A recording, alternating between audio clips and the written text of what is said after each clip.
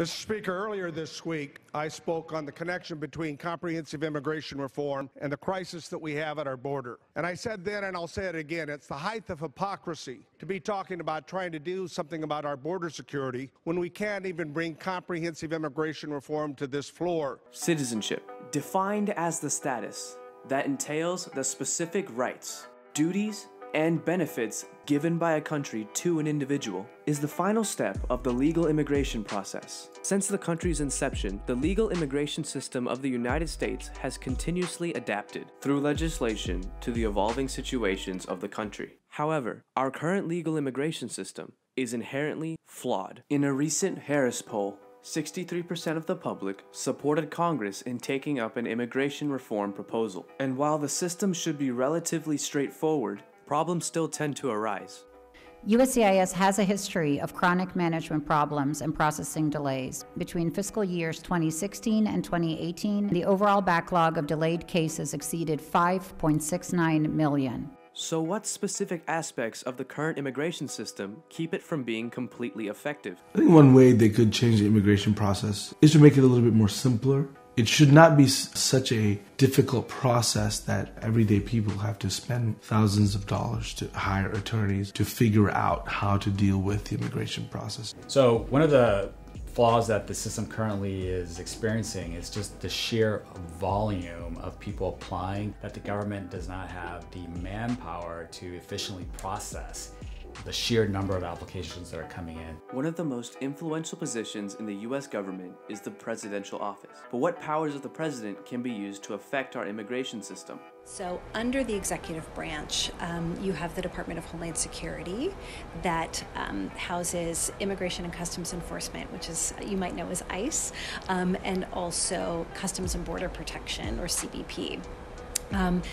The executive branch also houses the Department of Justice, which contains the Immigration Administrative Courts. The president, who obviously is the leader of the executive branch, has power in a number of different ways, just as that individual person.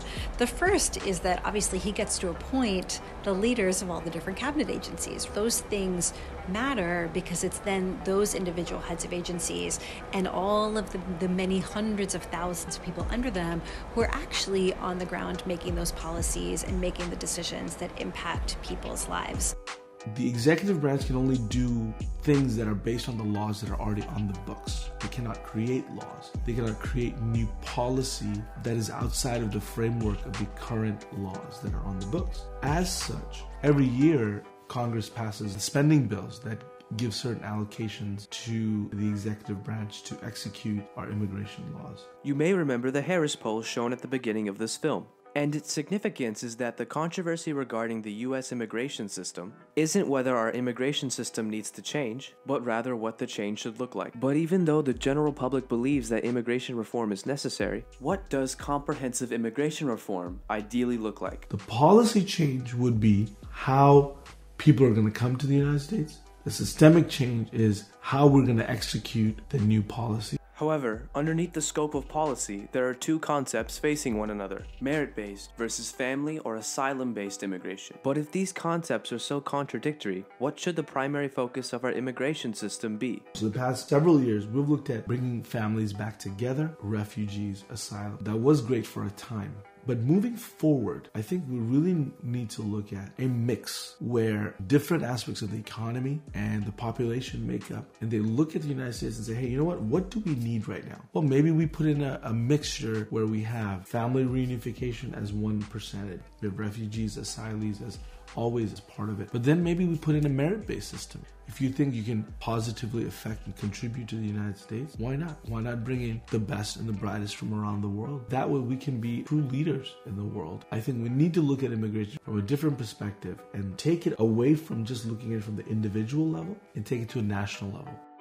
So I am of the camp that believes that our immigration system is absolutely broken. On the humanitarian side, we need to spend a lot of time undoing what this administration has done in terms of asylum protections. All of these programs requiring people to return to countries that they may never have lived in. They're contrary to international law, and they're just not the America that I think most people think that we want to be, turning our backs on people who really need help. And I would say the same thing about refugee admissions. We're at the lowest number of refugee admissions in the history of the program, and that's something that we have to get back up because we're part of a worldwide community and we need to be able to be a safe haven for people. Overall, our immigration system is a complex and divisive issue. But if the problems within our current system are to be solved, the fundamental question for the presidential candidates is this: what will you do for our immigration system to acknowledge reform and balance the essential aspects of a working, legal immigration system?